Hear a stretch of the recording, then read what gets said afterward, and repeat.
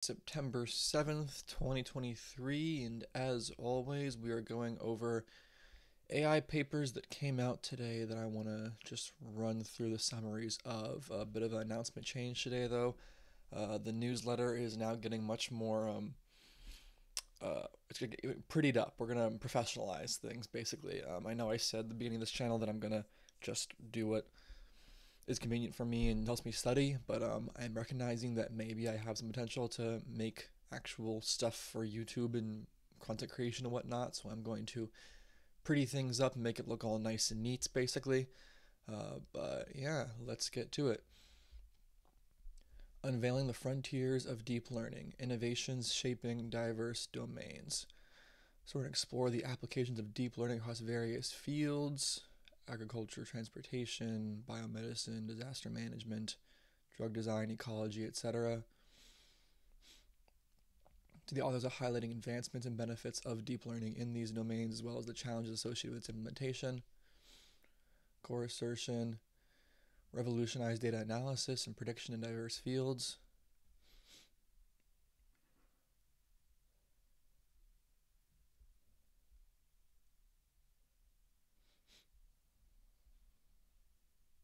The implications are far-reaching.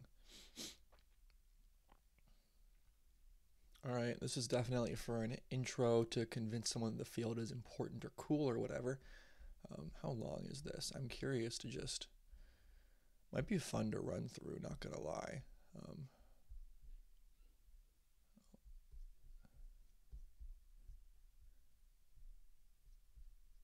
Yeah, it might be a fun paper to run through. I'd just like to... Maybe we'll find something I'm not aware of. Some innovations in some fields or something. I like to be a little... Let to keep a broad understanding of what's going on in different places. And oh, it's long.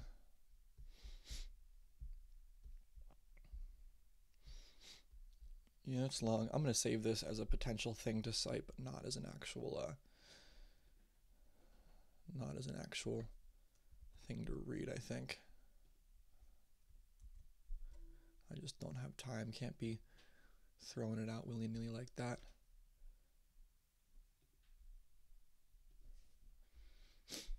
Theoretical explanation of activation sparsity through flat minima and adversarial robustness. Sorry, I'm also a little sniffly today. I'd be. Okay, we're theoretical explanation of the phenomenon of activation sparsity, which refers to the observation that only a small portion of neurons are activated during the inference process, leading to potential cost reduction in both training and inference. But you can't know which ones are going to be activated ahead of time because it's computational. It's computational irreducibility. So this makes no sense. What are they talking about? What's the goal here?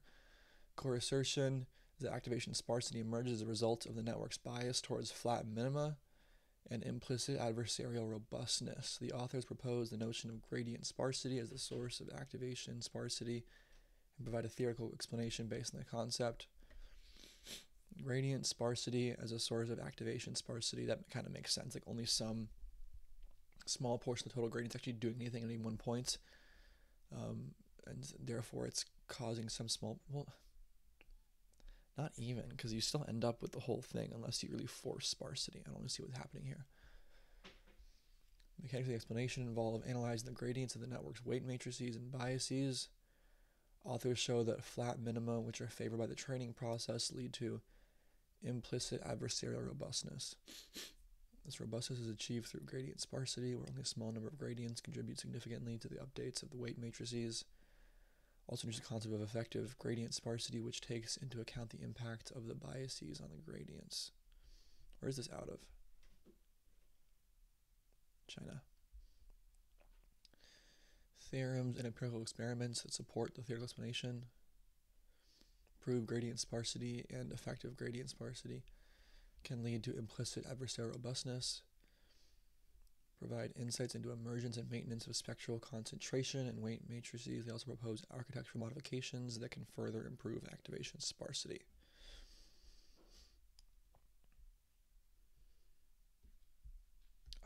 This is not super clear to me as to why it should be.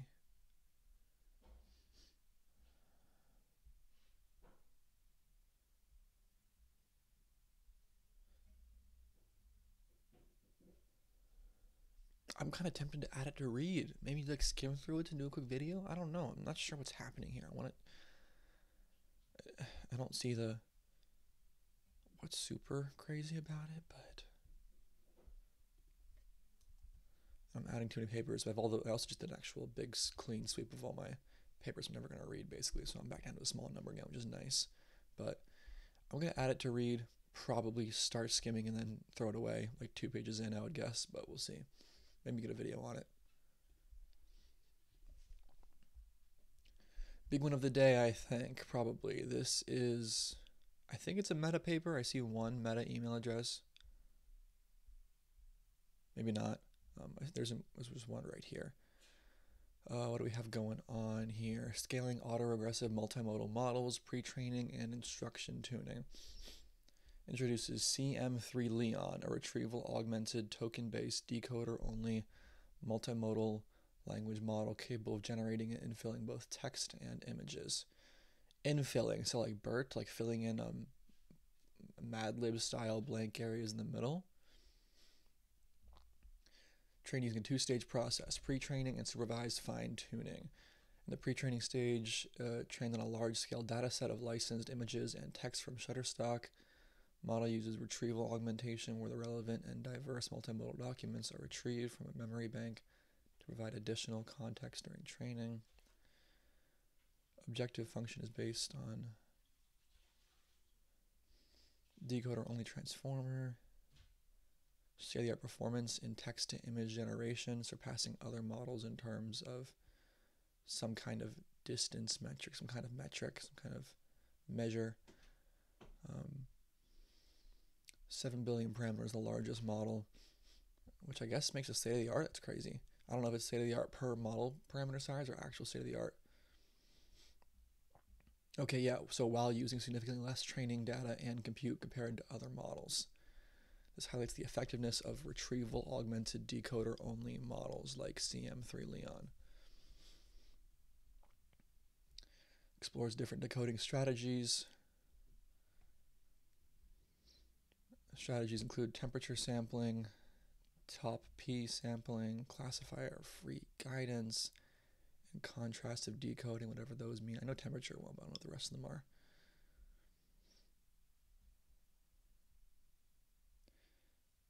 In the supervised fine-tuning stage, CM3 Leon is fine-tuned on various mixed images and text tasks. This fine-tuning process enhances the model's performance in tasks such as image caption generation, visual question answering, text-based editing, and conditional image generation. The results demonstrate the effectiveness of instruction tuning in improving the model's performance across different tasks. Showcases the potential of the token-based autoregressive models in the text-to-image domain. Demonstrates the models can also be efficient and performant while also being capable of generating high-quality images. Retrieval augmented pre-training and instruction tuning. Blah, blah, blah. Okay. I'm not going to read it, but I think it's a meta paper, so maybe everyone will freak out. These images look pretty cool. Are there any more images in here to goggle at? Here we go. Text-guided editing. That's the input. What would she look like as a bearded man? Put on a pair of sunglasses. She should look 100 years old. Apply face paint. This is pretty good. That's pretty good. Integrate image-to-image grounded generation. So that's just an image of a pose, like a body breakdown of joints. Businessman in city street. A boy running on the grass of a soccer field. Young girl running on mountain trail with wild flowers. This is pretty good. Walking on beach at sunset. The image-to-image translation there is pretty good.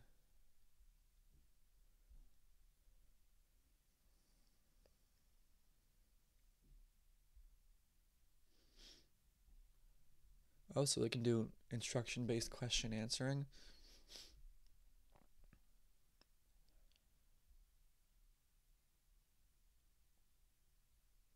That wasn't great. Pretzel. Describe all the objects in the given image in very detail. The street sign is on a metal pole. The sign is blue with white writing. There is a red light on the pole. The sky is bright blue. There are cars parked in the street. There are trees on the side of the street. There are buildings on the side of the street. It's pretty good. Yeah. Maybe this is some crazy good text image model, I'm assuming. Yeah. And 7 billion is so small. That's actually so cool. Actually, 7 billion, yeah, this is a cool paper. Not my thing, but I'm sure that'll be making headlines. Rubric-specific approach to automated essay scoring with augmentation training. I'm just kind of curious as to when we can replace more jobs. Previous neural approaches to automated essay scoring do not properly account for rubric items during model training and validation, whereas we do here.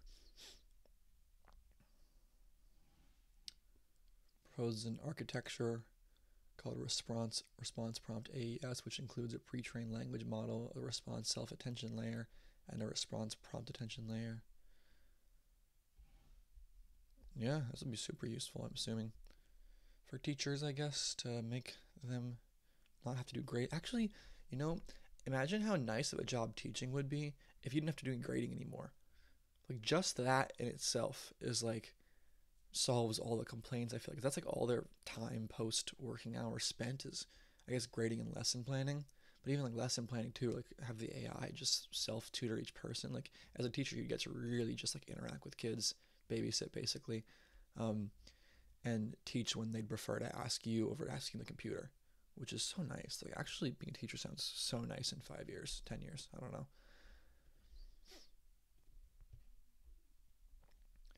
Norm tweaking, high performance, low bit quantization of large language models. What do we have going on here? Method called norm tweaking for high performance, low bit quantization of LLMs. Observe LLMs are robust against weight distortion and that slight adjustments to the weights of normalization layers can restore accuracy even in extreme low bit quantization. Core objective of norm tweaking is to adjust the parameters of layer norm layers in the quantized model to make its output distribution approach that of the float model. Oh, interesting, because floats, I guess, mess up the actual layer norm calculation, but they're having a different layer norm now. This norm tweaking method is designed to be a plugin in existing post-training quantization methods. So they're literally like, this is a plug and play, train your model, then quantize it, and then adjust to their new norm tweak, their new layer norm version. Calibration data generation. So this is like plug and play stuff is so nice where you don't have to actually train the model with it, like that meta paper a couple days ago with the plug and play context length generator or increaser. That's going to be so nice. It's so convenient to just like have a way to make a current model improve without actually having to train a new thing from scratch. Okay, consists of 3 main components: calibration, data generation, channel-wise distance constraint, and weight adjustment of layer norm layers. The calibration data is generated using the LLM model itself, which helps activate the neurons and improve model quantization. The channel-wise distance constraint is used to align the mean and variance of each channel between the quantized and float models, and the weight adjustment of layer norm layers is performed using stochastic gradient descent. Okay, so this you have to train a different thing basically, but I assume it's less computationally intensive than training a whole new model from scratch at that, but whatever. Yeah, cool.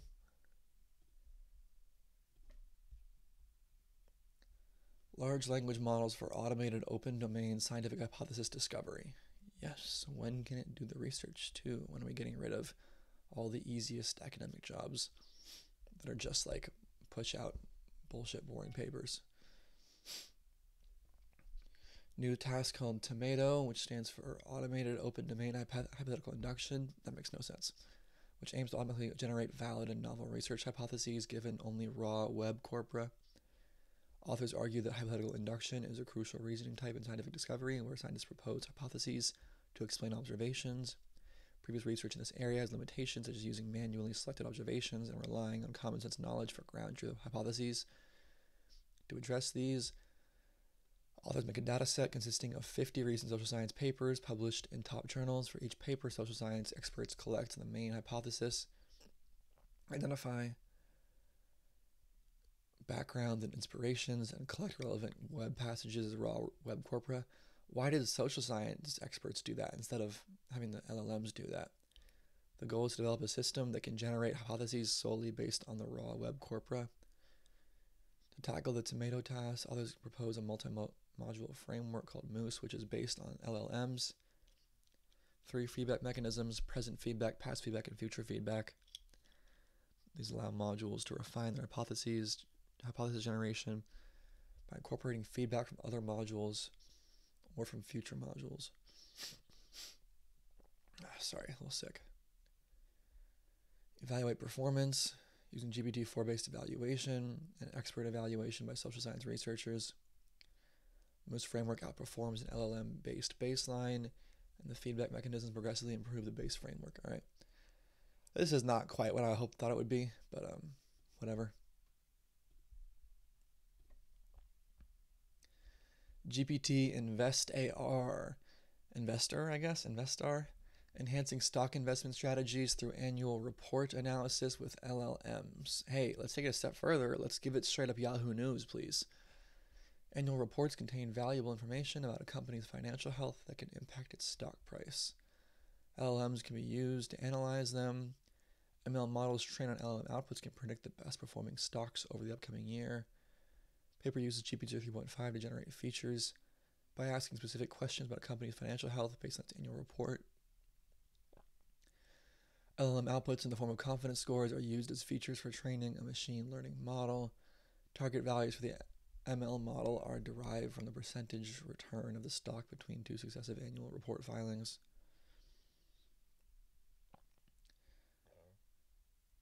Outperforms S&P 500 index in selecting stocks with higher returns. Returns are higher for a smaller number of selected stocks, indicating the effectiveness of the ML model in stock selection. Max return strategy based on the highest stock price within a year shows significantly superior performance compared to the 12-month return strategy. The use of LLMs can simplify. So I love when people publish actual money-making things, like they actually reveal their idea for how to make stock decisions. And it's because it's like, if you had a seriously good idea that you knew that you had a reason to believe no one else would think of, like it was sufficiently clever, then you wouldn't tell anyone. You would just keep it to yourself. If you had some new, like, crazy math theory, something or other, way to predict stocks, you don't tell anyone that. You just ride off that, because the moment everyone else knows, it kind of like decreases the value. The market evens things out and removes your possible advantage. But with something like this, where like they thought to themselves, it's inevitable. There's 100 other groups right now, like including like random college students, trying to do this right now, who are trying to actually like just get the code out there first. And in that kind of case, you just publish the research for sake of saying, hey, I got here first, give me a credit, give me a citation kind of thing. Because there's no way to actually beat someone to an idea like this, which is just how the LLMs rank or read, 10Ks. I like to have them read Yahoo News constantly. That'd be what I would prefer, but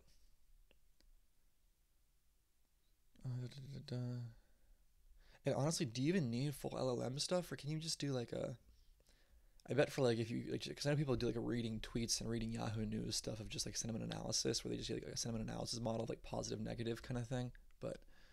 And those themselves work, but I wonder if LLMs would do better on that kind of approach.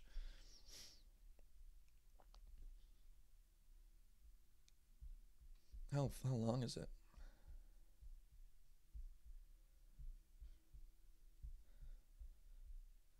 Might set it to a buddy who likes stonks.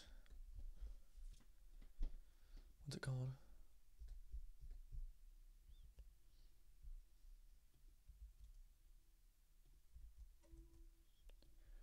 Next. Generative algorithms for fusion of physics-based wildfire spread models with satellite data for initializing wildfire forecasts. This is another of just for a buddy of mine who works for FEMA. I'm going to send that to him. Next. Domain adaptation for efficiently fine-tuning vision transformer with encrypted images. Addresses the problem of degraded model performance when training deep neural nets with encrypted images. Oh, yay! Because I know encrypting stuff. So that's a problem with encrypting stuff. I assume it's because unencrypted images reveal structure in the order of the way the data is presented, but encrypting still technically retains all information, but now kind of like scrambles the structure of the data. So you end up with like a system it's harder to get information out of, basically. Still doable, still should be doable, I would imagine. Although maybe not though, because what if you use like a hash algorithm or something? Then I mean, maybe it's not doable. Maybe it's not doable. Maybe I just assumed it was doable. I think maybe it might not be. But they are hopefully fixing that problem. Propose a domain adaptation method to reduce the influence of image encryption when fine-tuning models with the vision transformer, a popular architecture for image classification. The core assertion of the paper is that by adapting the embedding structure of vision transformer, the performance degradation of models trained with encrypted images can be minimized. The authors focus on block-wise image encryption, which involves block scrambling and pixel shuffling, and its affinity with the embedding structure. Oh, rather than encrypting the entire image, maintain some of the structure, basically. So they're only encrypting block-wise into separate chunks of the image, like a convolutional net would go through, kind of thing. And I guess that's how embedding layers are also set up in images. I didn't know that. I had no clue how we created image embeddings, but that kind of makes sense. Mechanics of the proposed method involve modifying the position and patch embeddings of the pre-trained VIT model to align with the position scrambling and pixel shuffling performed during image encryption. This adaptation is carried out prior to fine-tuning the model with encrypted images. Authors demonstrate that this domain adaptation method effectively reduces the performance degradation caused by encryption. Results of the experiments fully reduces or effectively reduces partially. I don't know. Results show proposed method maintains almost the same classification accuracy, okay, almost the same, as models trained with plain images even when using encrypted images. The classification accuracy is compared with the existing methods for privacy-preserving image. So this is also scary too, because like, I mean, I guess if you want to encrypt your stuff, you encrypt the entire image, don't do the block thing, and like you're better off. But the fact that models, I mean, it makes sense that they can, but the fact that models can do classification or whatever, even in encrypted images, scares me about a level of encryption, because like, what if they also get good enough to the point where they can reconstruct images, right? Now I imagine it'll be some asymptotic approach where like, instead of constructing my face exactly in a photo of me, it'll construct like another generic brunette white guy with glasses, I assume. Like it'll just pull out semantics, I would hope, and maybe not specific features or specific tiny details. But it's scary that models can do this. It's I guess kind of good, but like, I don't know. I don't know. If we need this though for sake of putting stuff on blockchain, and if we want to let people have private data upload to train public models, we're gonna need stuff like this. But I don't know. It's just kind of freaky. Implications are significant for privacy-preserving deep learning applications. By enabling the use of encrypted images for training models, the proposed method allows for the protection of visual information while maintaining high classification performance. This has implications for applications such as privacy-preserving learning, access control, and adversarial defenses. Proposed domain adaptation method can be applied to other models. Does this only, I assume this only works for a specific encryption algorithm used also, which is also an issue. It's important to know, blah, blah, blah. I'm kind of curious as to what's actually happening here, but I know it's way too in-depth for me to read and to be worth my time.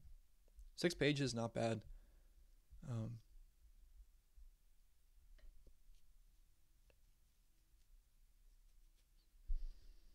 kind of tempted. I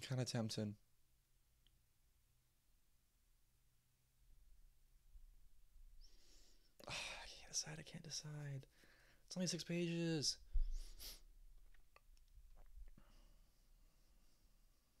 I'm going to add it. I'm so indecisive. Domain adaptation.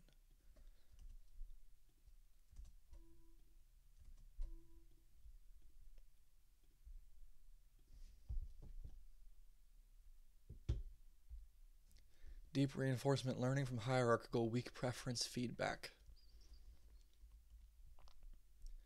New framework called Heron, hierarchical preference-based weak reinforcement learning. People be just doing whatever the hell they want to with acronyms nowadays. For designing reward functions in reinforcement learning tasks, the goal is to learn reward functions that capture the preferences of human experts without relying on explicit numerical weights for each reward factor. Instead, Heron leverages the importance ranking of reward factors provided by experts. Core idea of Heron is to compare trajectories based on the given reward factor hierarchy. I don't know what's happening here. I'm sorry, my mind's zoning out. I'm just going to skip by it. I'm zoning out and reading that right now. Adaptive consensus, a network pruning approach for decentralized optimization. Okay, authors propose an adaptive, randomized, communication efficient algorithmic framework for decentralized optimization problems. The main challenge in decentralized optimization is the reliance on communication, which can be a bottleneck in many applications. The goal of the proposed framework is to reduce the volume of communication by selectively pruning the edges of the network while still achieving consensus among the nodes. Core idea is to judiciously select a subset of edges at each node for communication based on the relative importance and effectiveness in achieving consensus. Introduce a pruning protocol that periodically tracks the disagreement error along the edges to estimate the relative importance.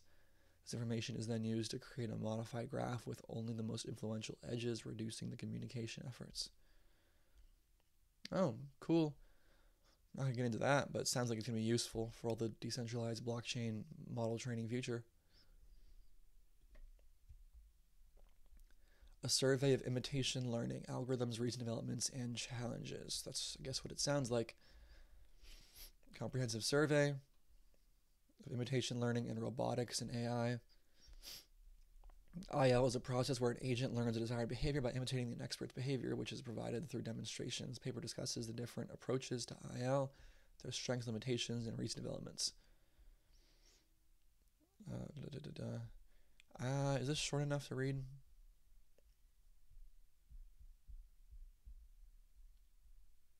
13 pages. I love me reading a survey. Love me some surveys. Yeah, we'll add it.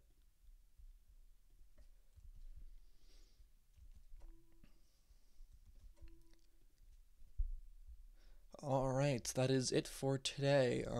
As always, check out my Substack to read these summaries. It also has a new nice summary at the beginning that's more friendly to read. I've cleaned the whole thing up quite a bit. You can find citations that are probably incorrect on there, as well as prereqs knowledge for understanding the concept of a paper, in case you want to if you're not sure if you can actually read this yet, if you have the background knowledge. In general, the channel is hopefully getting more professional over the coming weeks. But yeah, end of video.